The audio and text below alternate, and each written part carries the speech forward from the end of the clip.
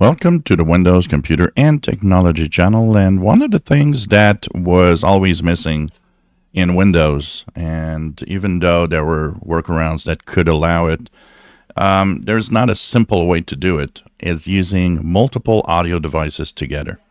So apparently coming up is now going to be a way to share audio devices, which means not only will you be able to have the audio on one device, you'll be able to say, hey, I want to have audio on that other device also.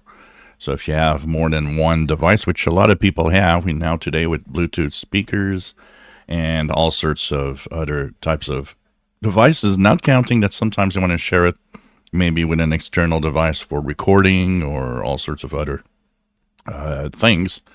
Well, now there will be coming in 25H2 a way to share audio. So shared audio, you will select two output devices to connect, and there will be, of course, a panel that will give you the shared audio possibility in the audio section. So until now, one of the ways that could be done was with stereo mix, but not every PC has the virtual stereo mix possibility.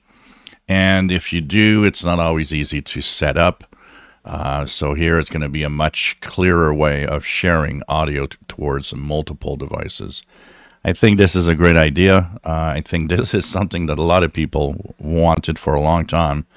Which is funny is that Linux and also Mac OS allow multiple devices for a long time. Really, Windows was behind here in this particular department of sharing audio with different audio devices.